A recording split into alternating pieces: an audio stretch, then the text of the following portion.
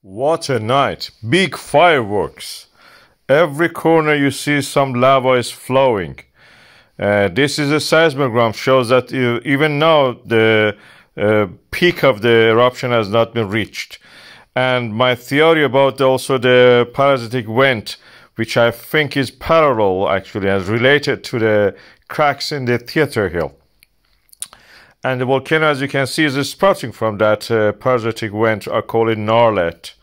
Nar is the name of the volcano, is unofficial, of course. And Narlet means a small nar, a small volcano, a small parasitic vent. You can see how eruptive it is.